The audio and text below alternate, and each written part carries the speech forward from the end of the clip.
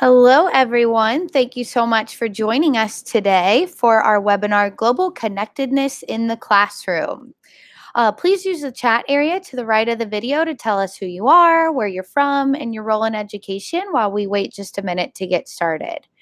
If you have any questions at all during this webinar, please feel free to use that chat area to the right of the live stream. I'll be on the back end answering some questions, and then we'll also save questions for our presenters at the end of the webinar as well. An on-demand version of this webinar will be available at the same YouTube link that was sent to you to view this link that you're watching right now immediately after the webinar is over. You can visit forward-edge.net/webinars for all of our webinar recordings, and I'll share that link in the chat in just a minute. Feel free to share what you're learning on Twitter with the hashtag FEK12. So let's get started. My name is Katie Seamer, and I am the Director of Curriculum and Technology Integration at Forward Edge. And presenting for us today is Tyler Irwin, and he is one of our amazing Curriculum and Technology Integration Specialists. Again, like I said, we'll be sharing links in that group chat area and answering questions, and that is located to the right of the video screen on the YouTube page once again. So a little bit about Forward Edge. We are a K-12 technology company. So when I say that, I mean that we do all things technology for schools, including selling hardware, setting up and managing wireless networks, and we even have our own cabling team that pulls and hangs cables and hangs APs, moves projectors around. So we really can do everything from a technology need that a school may have. We're able to provide some sort of solution for them. So a little under 4 years ago, we actually started focusing on the curriculum and technology integration side of things to sort of close that loop. So once teachers and students have technology in their hands, how do they really make the magic happen in the classroom? So everybody on our team comes with an education background, and we work with teachers and schools to help them better utilize the technology that's available to them for teaching and learning. So in short, in the C&I department, we call it, we come with education background, like I mentioned, classroom experience, and we offer visioning and planning services, provide professional development, and serve as on-site integration coaches to schools. So without further ado, I will turn it over to Tyler to get started for us today. Well, thanks a lot, Katie. I appreciate the nice introduction. And we have a really great topic on hand. And so it would be really remiss of us to not start off with this question. Why is global collaboration so important in schools, especially for our students? When you think about global collaboration, first of all, you might ask, well, what is it? And why is it our responsibility? Well, notice we always like to start off our webinars by featuring some of the ISTE standards. These are globally recognized standards that help us as educators frame our work, continue to improve, and reach out in ways that extends our practice into areas that we might not have thought about before. And when you look at two in particular, number 3, citizen, it's really our job as educators to inspire our students to positively contribute to and participate in the digital world. And that includes people from all across the globe that come from all walks of life. And we certainly want to see them grow in the way in which they interact with others in that way. And then number 4, a collaborator. Not only as us as educators do we want to set the example in collaborating and sharing resources and always looking for ways to improve our practice, but then are we also imposing that on our students as well? Are we bringing them up in a culture of collaboration and really making it the way to share your ideas, to share your resources, and to look at a problem and solve it collectively? So that's one of the reasons why this is so important, because these are responsibilities that we have to take seriously as educators. And then for our students, of course, they kind of dovetail on some of the things that I mentioned already, but having them develop as digital citizens and having them collaborate in a global environment where they can broaden their perspective, they can get really an idea of what life is like outside of the bubble that they're currently living in. And then just work effectively in teams. How important that is, regardless of what walk of life they end up going into after they leave us and graduate. And then when you think about it, ISTE is also listed 5 ways students benefit from global collaboration. So just notice these 5 bullet points here and think about some of the intrinsic benefits that come from them.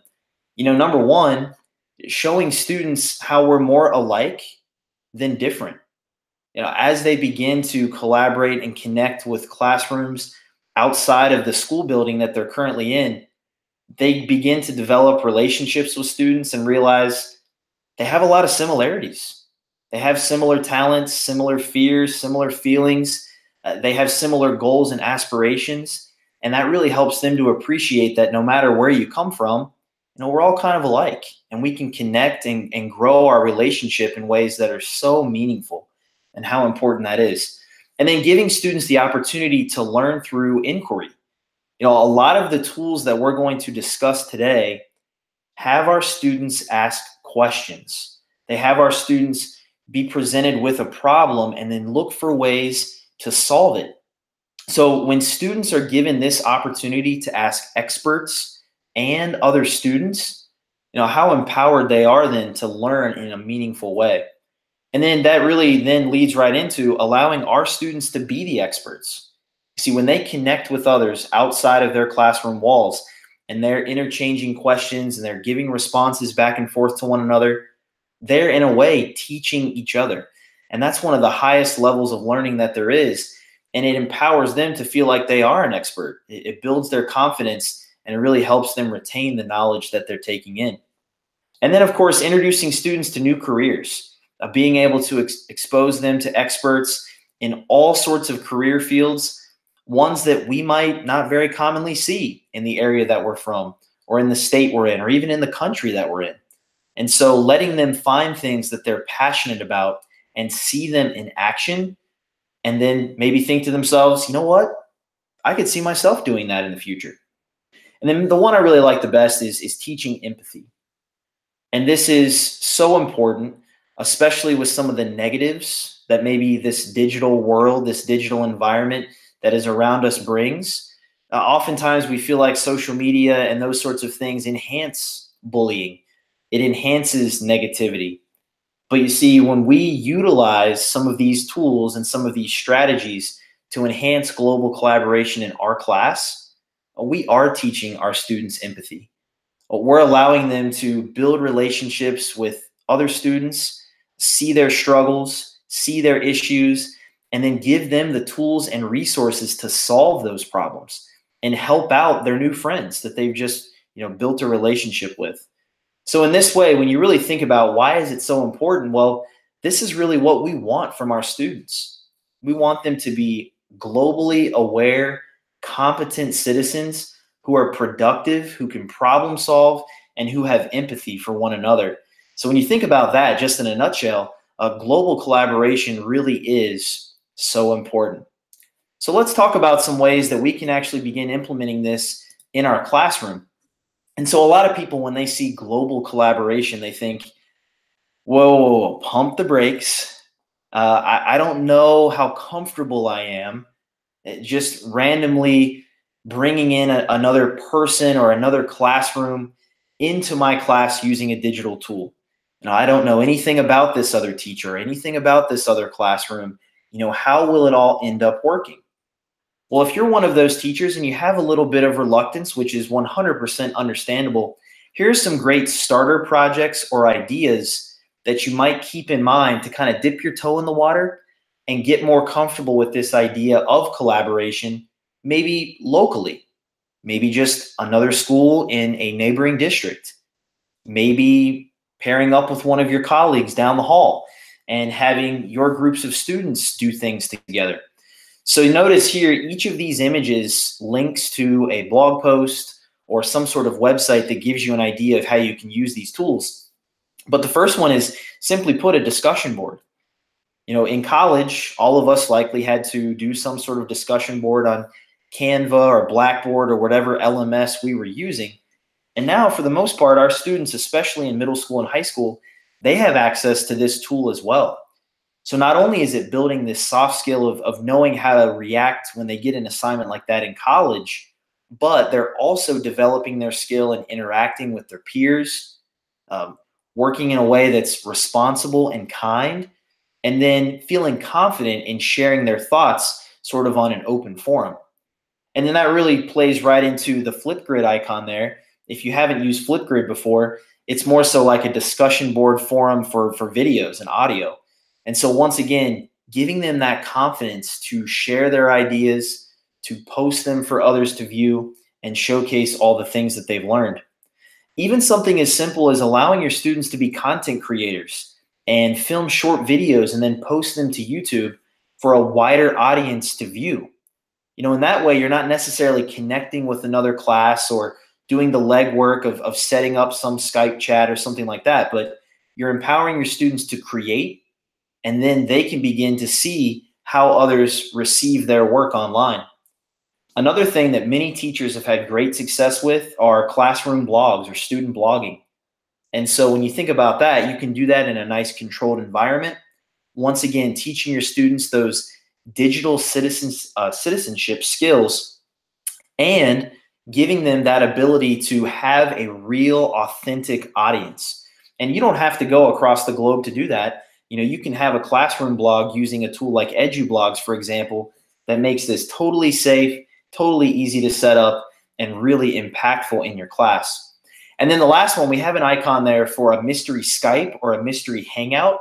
So this is a really simple way if you do want to start connecting with another classroom, possibly in a different state, across the globe, whatever it might be. This is a really great way to have your students discover where the other classroom is from. So there's sort of like an interchange of questions where they have to ask for clues, and then they can use digital resources to predict where the other classroom they're interacting with is from. And it's a really cool game that has a lot of resources and lessons built behind it that you can use. So these are just some starter ideas. And these, for the most part, aren't really tool dependent. And really, whatever tools you have at your school, there's likely some ways that you could use some of these ideas. But if you are a little reluctant, this might be a great place to start. Now, if you're ready to dive in head first, the next 4 tools we're going to talk about are great ways to take your classroom outside of its 4 walls and begin breaking down those classroom walls and bringing in others from a global environment. So let's go ahead and talk about some of those. Now, we are starting off with my absolute favorite. So I love Pen Pal Schools. It is an easy sell if you are like a technology coach or a curriculum specialist. All of the titles of these tools are links to the website if you want to check it out further. But what Pen Pal Schools is, in short, is sort of a new digital twist on maybe the classic pen pals that we might have had when we were in school. And so what it does is it connects students in over 144 countries to practice and build skill and explore the world. Now, this has received all sorts of accolades. It has great support. It's been recognized and has articles about it. And so if you haven't seen it yet, this is an awesome tool. You can see the map's a little small, but all of those blue dots are different Pen Pal schools or classrooms who are using this tool. You can see just the vast variety of people from all across the world who utilize it. And so what Pen Pal Schools does is it builds on these skills here. So typically, it identifies some big themes or some issues that our world is facing.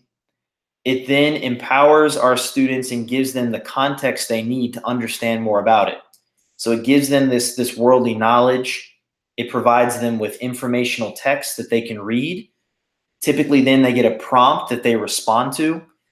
They're developing digital literacy because they're watching videos and looking at guiding questions, responding back and forth on a discussion board. And then there's this whole social and emotional piece as well, because they're being paired up with students who they've never met face-to-face. They could get paired up with a student who maybe is just learning to speak English for the first time and is kind of wading through as they type their responses. And so when they build those connections and they recognize that this person may be totally different than me, they may be from all the way across the globe, it helps them to appreciate the experience and have empathy once again and just act really responsible in this digital environment. So a lot of good skills that they're building as they use this tool. Another great thing about Pen Pal Schools is that it's easy to use. So we talked about how this is an easy sell for technology coaches or curriculum specialists. Basically, you can use Pen Pal Schools in a few steps. Number one, as a teacher, you want to go and find some common core standard aligned topics. And there's tons of them, all about really popular, high interest topics, issues, different topics that are really, maybe even some cases, plaguing our society, our world today, that our students want to solve. Once you find a topic that you like, you can then enroll your classroom to be a part of this topic and collaborate with everyone else who's already chosen it. And so then you get to this point, once you've enrolled your class, then you can begin having your students learn. And this is where they build that context, that they learn about that background information. They share their perspectives with their pen pals who have also joined from other schools all across the globe. And they begin posting things to the discussion board and answering some of the questions that are posed. And in that way, they're building these soft skills, as we mentioned before. Step 3 is where they actually publish their work and they receive this feedback from a global audience. And so that's really where the real power is. Before, if we wanted to have a pen pal, we'd have to handwrite our letter and put our address on it and our stamp and send it. And it was this really kind of long, drawn out process. But here, you can dynamically interact from students in different classrooms all at once, reading the same information, discussing the same information, and sharing your viewpoints in real time. And that is so powerful. And so the nice thing about it is you begin to use this more often and you become more comfortable with it. There is a teacher dashboard as well. And so you can assess student work, share it with parents, and connect with other educators from around the world who are also using this tool. So even on your end, remember we mentioned that for us as educators, we want to be collaborators too. And it builds that in for us in such a nice, easy to use dashboard. And this is something that you could recommend to any teacher who wants to begin connecting with others outside of their classroom. Now, here's just a quick sample of what it looks like. When you go to select the topic, you can narrow down the topics by age or by subject. And when you find one that you like, here is what it looks like. So as a former ELA teacher, I absolutely love the fact that there's leveled texts. You have a beginner, an intermediate, and an advanced text that students who maybe need a lower reading level can take in the content at that level. And it is really self-paced for them in that way and helps them learn about this concept or this topic without it being too challenging or too overwhelming. And then, of course, you can see there's guiding questions. There's a video to watch. And then they have to respond to this question that helps demonstrate their knowledge or their learning. At the end, once they've built up all of this context and they've gone through all of these different modules, kind of containing all of the background knowledge, then they get put into a project group with people who are not sitting next to them, with people from other classrooms, other schools all around the world, and they collaborate together to create this project that highlights ways they can change or combat the issue they just learned about. And all of that is built right into Pen Pal Schools. So when you think about this tool and what it can do for you, you don't have to be a social studies teacher. You don't have to be an ELA teacher to use this. There are all sorts of topics. It gets your students embedded in this project-based learning environment. And of course, as mentioned before, they're going to be collaborating with people from all across the globe. So what a great way to liven up the learning in your classroom, have them easily connect with others, and then have an authentic audience for which they receive feedback and build their confidence as they continue to learn. So definitely one of my favorites. And if you haven't tried out Pen Pal Schools before, 100% recommend it. You'll love it. Now, the last question we typically get, and this is more of a parent piece, how are we keeping our kids safe? And with a lot of these tools, many teachers ask the same thing, right? If I'm collaborating with someone who I can't see, who I maybe don't know all that well, how are my students kept safe? What are the privacy and data concerns that I should know about? Pen Pal Schools, it has done a comprehensive job of keeping your students safe, of keeping our kids safe online. And so you can see some of the high points there. Only students invited by the teacher can join. Teachers in their dashboard can review every message that students send and receive. And students only provide their first name. So there's no last names, there's no email addresses. There's really no way outside of this environment for students to connect inadvertently and maybe create other problems. So if you're kind of a little leery about it because of that, just know that it has top line security in that way to make sure that this is only beneficial for our students and there's really no negatives with it. Now, the next tool or resource that we want to highlight is called the World's Largest Lesson. And you might think that that's maybe a bit of a hyperbole, but you'll see as we go into these resources that there is so much for you and your classroom to begin doing things that support global collaboration. So once again, I mentioned before, if you click that link, it will take you to the website that I'm going to reference in a lot of these images. But once again, it's called World's Largest Lesson. And here is just a quick overview of what it's all about. So World's Largest Lesson is actually built on these sustainable development goals for children and young people to unite them in action so that by the end of 2030, we end extreme poverty, we fight inequality and injustice, and we tackle climate change. Brings in free resources for educators to teach lessons and run projects that help stimulate action in support of these goals. And it has all sorts of great backing from all sorts of famous people all over the world. And ultimately, what it's doing is helping your students gain awareness about these issues and then take action. Real, tangible, impactful action. And so here's a quick overview of what it looks like if you're interested in maybe bringing some of these projects or some of these ideas into your classroom. So here are the different global goals for sustainable development. And as you can see, these are all great goals that all of us want. And we want to be a part of, helping these come to fruition. Our students are the same way. So when we show them these different goals, they can choose one that they're passionate about. And you'd be amazed to see how students just take these goals and start running and coming up with new ideas and coming up with new projects and ways to make these things happen. Now, as a teacher, we want to know, well, how can I be supported in giving my students the resources they need to take action in this way? So the nice thing about the World's Largest Lesson is that it has all of these resources for us. There's an educator training course that we can take to prepare ourselves to use these lessons. There's all sorts of different posters and downloads and certificates that we can use to make this a fully comprehensive thing, something that our students are excited about.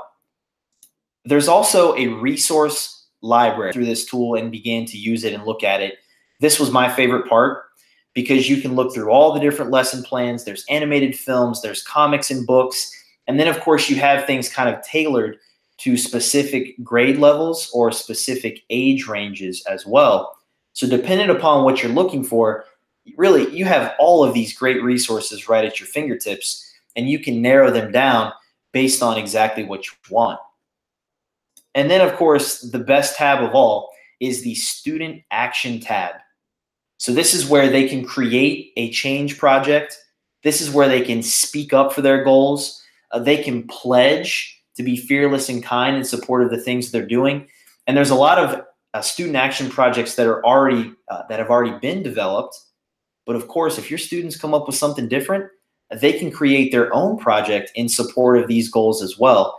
And so think about how that empowers them, the confidence that builds in them to find something that they're passionate about and then find a solution for it.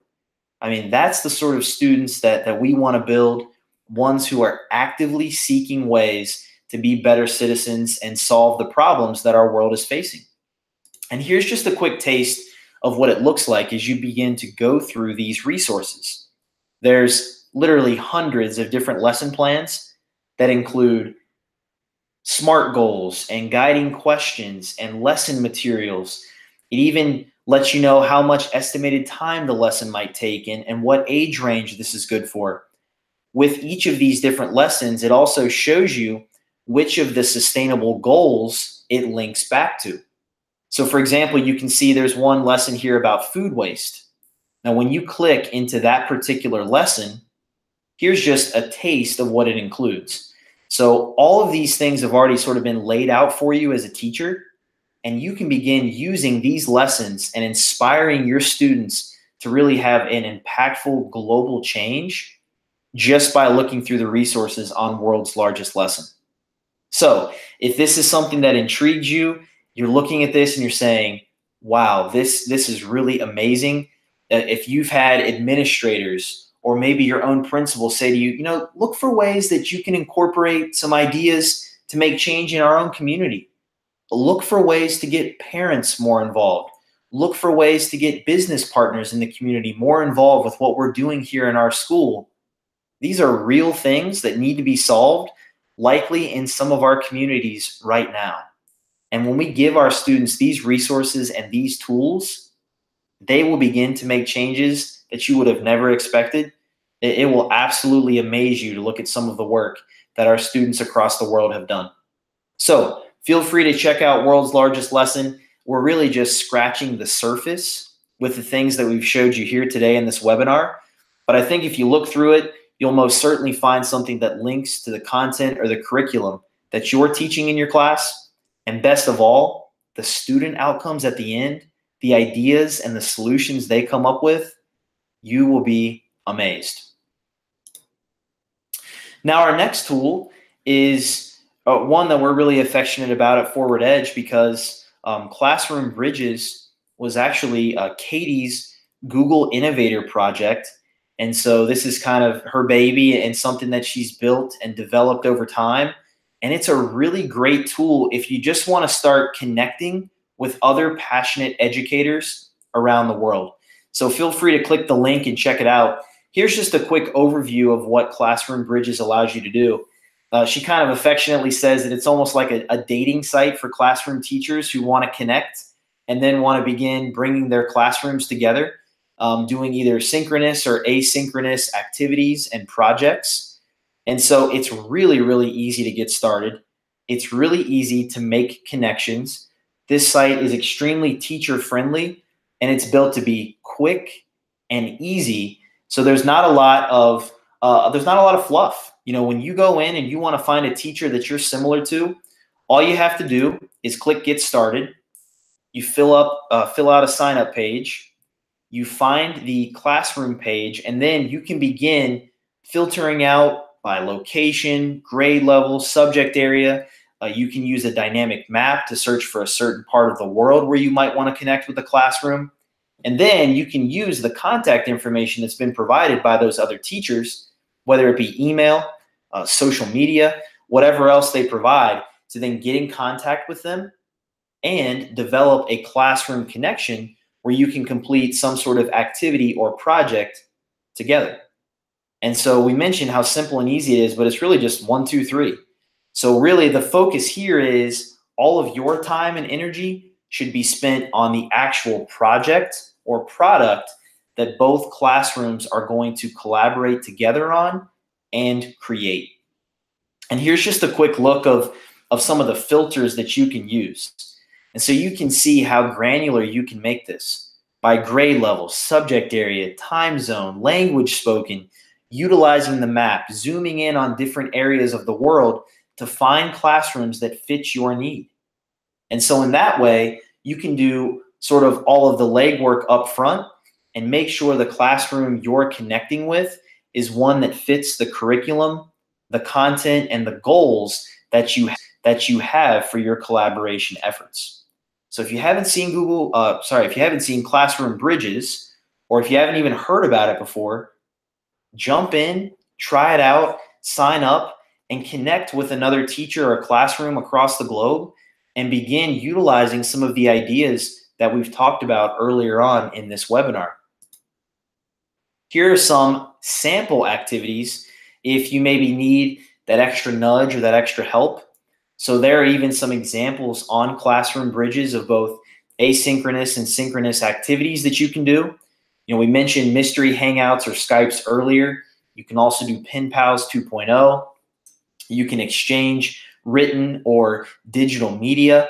And so in this way, it's a great opportunity for your kids to kind of pinpoint who they might want to connect with around the globe, and then do just that and begin creating great projects and products from that relationship and that connection that you've developed. Well, it's sad to say, but we've already come across our last tool that we're going to discuss during this webinar this afternoon. And so Flipgrid, if you haven't used it before, we mentioned it at the beginning of our webinar, just a great audio video based discussion tool that gives your students a voice. That's their entire mission at Flipgrid, is to empower students and to embolden their voice. Now, the nice thing about Flipgrid is that it also has something in it called Grid Pals. Now, in a similar fashion, it's actually very similar to Classroom Bridges, because what Grid Pals allows a teacher to do is first sign up for a Flipgrid account. So you're going to sign up for it like you normally would if you were just going to use it for your individual class and have just grids for your kids in your classroom. Now, once you sign up, though, you can use your Google login, your Microsoft login, whatever you want to do. But then you'll notice once you have your account, there's a new tab kind of at the top in that header called Grid Pals. And so what this allows you to do is connect with fellow Flipgrid educators and classrooms all around the world. And one of the keys is you want to make sure your profile is up to date with both the grade and the subject you teach, as well as any social media or email or any other contact information that you want to make available. And so once you update your profile, it's similar, as we mentioned before, to Classroom Bridges, because now you get all of these other educators who also want to connect, and you can find them using a dynamic map. You can filter out and then begin making this connection where both of your classes can then begin going back and forth on a Flipgrid, posting thoughtful responses, tackling big issues, taking in content, and then showcasing their learning with others, receiving that authentic audience, getting good feedback from people that they might not rub shoulders with in the hallways every day. You know, it can be from all around the world. So we mentioned that updating your profile is a really important piece to Flipgrid Grid Pals. So there's actually this Grid Pals Adventure Guide, and it kind of walks you through how to make sure your bio is set up and ready to go, how to make sure you're including everything that would be pertinent so that you can connect with as many educators as possible. So any of these images on the slides that we're going through now, if you click these images, it'll take you to that Grid Pals guide on how to get started. And so it mentions a couple of practical things like going up to Grid Pals, going to your profile, telling your story, making it clear why you're on here, why you want to connect, why this is so important to you. And then, as we mentioned, once your profile is up to date, you can begin looking through all of the other teachers who have also joined Grid Pals. And so right now there's over 7,500 active Grid Pal teachers who are looking to connect possibly with someone just like you, who's doing great things in their classroom just like you are. And what a powerful way to use Flipgrid as the platform for that connection. And so we mentioned there's some other useful parts to this guide as well. So once you've made the connection, once you found a teacher that you want to connect with, this explains how you can make that teacher a co-pilot on any of the grids that you create. So now both teachers can edit the grid, create topics, view video responses, and give feedback. So it's almost like now you're a co-teacher with someone who could be totally across the globe. Their classroom could be totally different than yours, but you're able to come together in this shared space and really make learning alive, make it fun, make it interactive. And you'd be amazed to see how some of your more reluctant students, some of your more shy students, they just absolutely come out of their shell when they begin using Flipgrid. So this guide is really great. If you want to learn more how to set this up, how to use GridPals, I highly recommend that you check this out. And one of the nice things about it is it also talks about how we can incorporate some of the 4Cs. So this doesn't encompass all of the 4Cs, but as we begin to globally collaborate and make these connections and build these relationships, this guide also includes some tangible ideas on how you can use Flipgrid once you've made this connection on GridPals. So you can kind of do the where in the world, the mystery Skype or the mystery Hangout. You can do a getting to know you introductory topic. You can spark conversation. You can do book talks. And then there's even ways that you can enhance collaboration even further. Having foreign language students or STEM. And then, of course, in this way, it's giving you these tangible ideas that can really spice up the things you do on Flipgrid. And then lastly, we have ideas for both younger and older students. You know, one of my favorites is this one here on the picture to the left. If you've connected on GridPals and you're collaborating back and forth as a classroom, you know, asking each other, what are you doing to protect your environment? You know, how powerful it is to ask our students those really kind of deep questions to make them think about their impact and how their individual actions have such a weight on things that are going on around them. So if you haven't checked out Flipgrid or GridPals in general, feel free to click on any of these links and you'll be amazed at how this can really take your classroom and the collaboration and the communication in it to the next level. And so we mentioned, you know, for time's sake, there's obviously other tools that we love and would love to feature. Those are some of our absolute favorites. But maybe if you're looking for some other ways to build empathy, to go on virtual field trips around the world, to raise the awareness of your students and help them appreciate what life is like outside of their school or outside of their world, and we always recommend Google Earth and all of the Voyager series that are there. If you have access to Google Cardboards, Google Expeditions has all sorts of great learning experiences that are very globally kind of related. And then the Global Oneness Project as well, very similar to Pen Pal Schools or to the World's Largest Lesson, giving our students the tools and resources they need to make a real impact in their community and collaborate with others. So to close things off, when you think about it, this picture really encompasses what this whole webinar is about. In the realest way possible, the world and the future of us humans, all the things that we love and do, it is in our students, in our children's hands. And we want to make sure that they are globally aware, that they are good digital citizens, and that they have both the tools and resources to be empowered, to make impactful change, and to hopefully improve our society for the better. So hopefully there were some tools that you're interested in. And if you have any questions at all, please feel free to post those in the YouTube chat.